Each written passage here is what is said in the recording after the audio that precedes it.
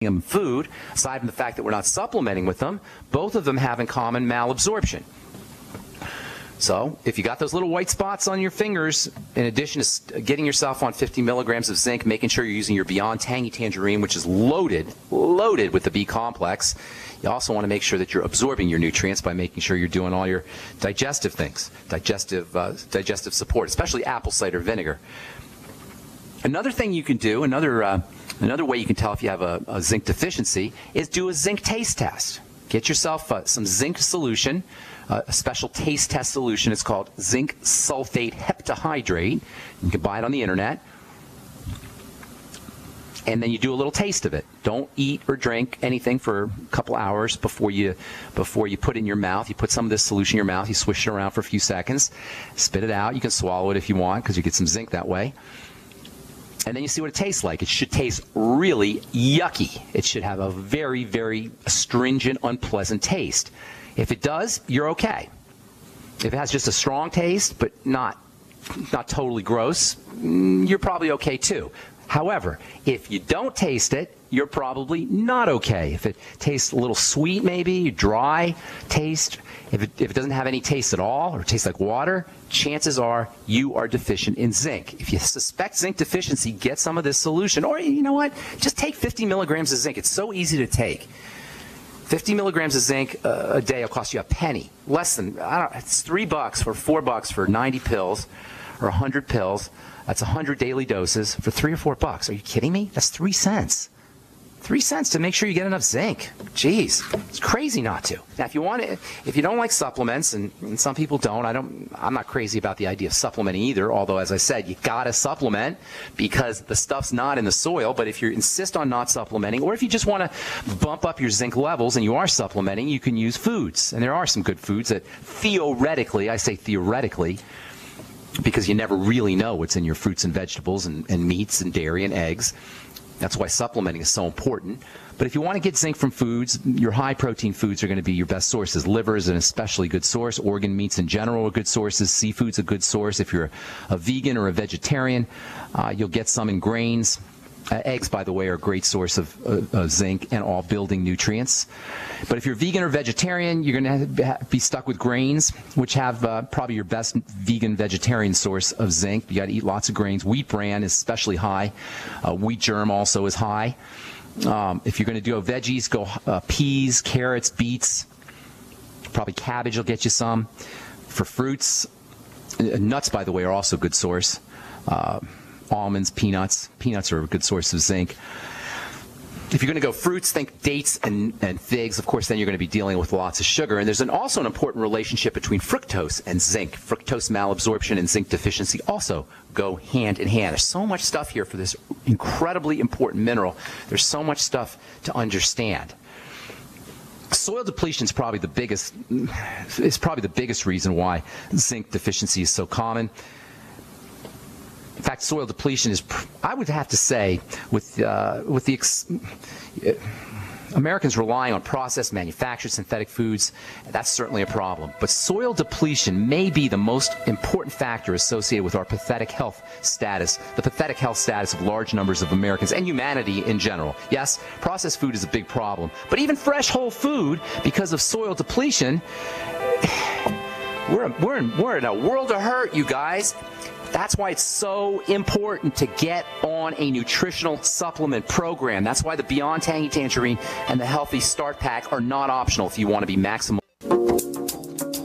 All right, we are back on the bright side. I'm Pharmacist Ben. 855-660-4261 is our number. We're going to finish up talking about zinc on our next bright side episode and tell you about zinc and prostaglandins. There's a very important relationship between zinc and prostaglandins. We'll talk a little bit about vitamin C and prostaglandins. Vitamin C and essential fatty acids work together to help the body make prostaglandins. We'll talk about that on our next episode. If you've bright side episode, if you've used my omega-6 healing cream, that's one of the strategies that I employed when I formulated the omega-6 healing cream. I put vitamin C and omega-6s together to help the body make anti-inflammatory prostaglandins, and that's one of the little tricks, one of the little formulating secrets that I like to use when I'm formulating healing products is to blend nutrients together to have an effect, a topical effect on the skin. Prostaglandins are very, very, very important when it comes to skin health, and especially relevant when it comes to skin inflammation. We'll talk about all that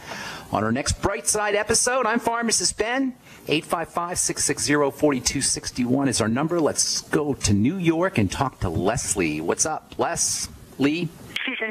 Hi. I'm calling because I spoke to you 2 weeks ago about my husband who has gallstones.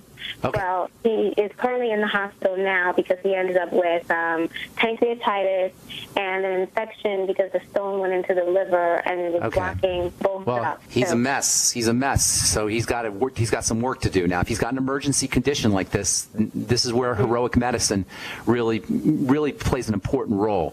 Well, I'm no fan of the medical model, as you know, if you've listened to this program, but there's two kinds of medicine. There's heroic medicine, and then there's ambulatory medicine. Heroic medicine is what your husband is luckily getting to enjoy, or getting the benefits of, not enjoy, but get the benefits of here. And this is where we really want to not throw out the baby with the bathwater in terms of ripping into the medical model. However, he wouldn't be in this mess if he was taking care of himself in the first place. And I don't mean to rip on your husband at all. Obviously he's now's not the time. Now he needs some TLC. However, it's important for everybody else listening to know that you don't want to get in this position. Gallstones are a digestive condition and none of the doctor's business unless you're running into infections or like your husband is. So I could tell you what to do in the long run. In the short run, he's going to need it's very likely that he's going to need some medical intervention. But in the long run, it is absolutely vital that he starts to pay attention to the foods he eats and using digestive support. And I probably told you all this before, but number one for gallstones, for chronic gallstones, you've got to connect them to food allergies and food intolerances, problems processing and digesting foods, especially fatty foods. Using nutrients and supplements that help him digest fatty foods can help too. Lecithin, obviously, that's the most important nutrient for helping the body process fat, or supplement, I should say. That's not a nutrient, but supplement to help the body process fats. Bile salts, you can get those in the Ultimate Enzymes. You should be using them after all meals. Apple cider vinegar also can help. You can get straight bile salts at a health food store. You always want to start off your meals, by the way, with something bitter. Parsley is great. Anything bitter will stimulate bile. You can use something called Swedish bitters. Start your meals off with Swedish bitters. Start your meals off with dandelion greens or some kind of bitter greens. All of those will stimulate bile, make it easier for you to digest your food. Taurine, Taurine, is an amino acid that's important for the manufacturing of bile. Same with an amino acid called glycine. You can also use a supplement called choline. Now, did you say he had pancreatitis too?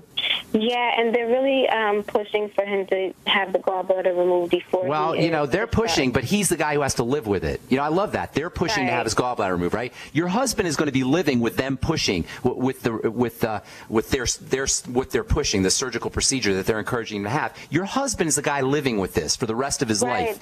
The doctors will be fine. What's that? The fear is because he has sickle cell, they're saying that is what's causing him to make these gallstones. No, it's not. No, it's not. That's silly. Sickle cell is definitely a contributing factor to his ill health, to his poor health, but it's not the it's the gallstones are digestive, not the sickle cell. Now, sickle cell, you didn't tell me he had sickle cell, but that's something else that needs to be addressed. Zinc is one of the best ways, by the way, to deal with sickle cell anemia. If he's not taking 50 milligrams a day of zinc, he better be. He should be. Also, the entire B complex. Is he on the Beyond Tangy Tangerine? Yes. Okay. Have him sip on it all day long. The B complex is very important for sickle cell as well. Treat sickle cell anemia, which, by the way, is called thalassemia when it occurs in white people, and sickle cell anemia when it occurs in black people. Same idea. You're not making healthy blood cells. Don't pay any attention to that nonsense about genetics either, by the way. Sickle cell anemia is a blood issue where the body's not making cells correctly, specifically red blood cells, and they form a sickle shape. Treat it as a sign of bodily dysfunction, not a genetic curse. There are perhaps predispositions to it, but if it was a genetic disease, you wouldn't have it in white people and black people and have the same kind of illness in two different races. The same exact problem. It's a problem making cells is what the issue is with sickle cell anemia, and making red blood cells is what you want to is how you want to focus on dealing with it. Now that is a contributing factor in breaking the body down. It may not be a cause of gallstones, but it is a contributing factor in overall breakdown of the body. Red blood cells are important for oxygen. No oxygen, the body breaks down, and gallstones ultimately can be the result. So you got to focus on building blood and staying away from problem foods. It's not that complicated for anybody to deal with these things. Stay away from problem food, focus on the digestive system, make sure you're using your Mighty 90 essential nutrients. Now, if he wants to do other things, taking care of his blood sugar is also probably important, and then using oxygen techniques, deep breathing always goes a long way for any health issue, but specifically work on the digestive system, work on helping him make blood cells with zinc and the B complex.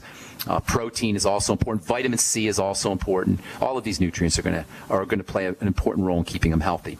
Thanks for your call, Leslie. Anything else going on? Just that, how can I dissolve the stone? You're not going to dissolve. If it's past, you got to deal with the doctors at this point, in my opinion, at this point. What you want to do is prevent further stones by staying off of problem foods, focusing on the digestive system, processing fats especially, ultimate enzymes, apple cider vinegar, lecithin, choline, taurine, all the things we just talked about. Okay? All right. And don't forget the apple cider vinegar is especially important. Thanks for your call, Leslie. Hope you helped you out. That's the thing, you guys. Once it tumbles out of control and you have to interact with the medical model, you got to interact with the medical model. That's the price you got to pay. But that doesn't mean that you don't want to start using supplements and start taking care of your digestive issues for future problems. For the future problems. Okay, if you have a problem now, you need medical intervention. Go do what you need to do. Don't let them yank out an organ, though, unless you have cancer. All right, Justina in Georgia, what's up?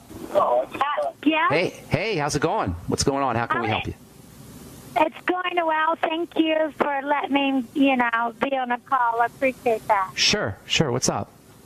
Okay, I am from Brazil, and I do use also the longevity supplement. Are you calling from Brazil? You're not calling from Brazil. No, the call is not from Brazil. It's from Atlanta, but longevity is going to Brazil for my mother. Very nice. Yes, my mother's 96 years old. She doesn't have no issue. And nice. So I just keep her, and I give it to longevity. Well, last 2 weeks, she went for her, doctor, physical, to see if everything is okay. Yes. So when she went to a lady doctor, to see if her heart... He told her to stop taking all her supplements, probably, right? She did. She said... I knew it. Okay. You know what a cagada is? You ever hear this? Cagada? That's a bonehead in Portuguese. Dr. Bonehead. Hang on, Justina. We'll finish up when we come back from our break. Hey, if you're on speaker, Justina, come off the speakerphone because it's hard to hear you. All right, I'm Pharmacist Ben. You're listening to The Bright Side. 855-660-4261 is our number. We'll be back right after this. All right, we are back on The Bright Side talking to Justina in Atlanta. Hello, Justina. So you're... yes. You know what a cagada is? You ever hear that term? What is it? Cagada. It's a Portuguese word. It means bonehead. Dr. Cagada. Telling your mother... Telling your mother not to use supplements. She's 96. Is she sick? Is there anything wrong with her? No, nothing wrong. And she said that if she continues taking longevity, the extra and mineral, she's going to have a stroke. Okay, good. Well, I don't know what to tell you. I hear stupid things all the time from physicians, and I don't know how to answer them. They're just dumb. So, what can I say? If she's going to, chances are, though, she's 96. She's under the spell of the medical model. That's how older folks are usually, unfortunately, because they were raised in the 40s and 50s when medicine was when modern medicine was in its heyday. I don't know what to tell you.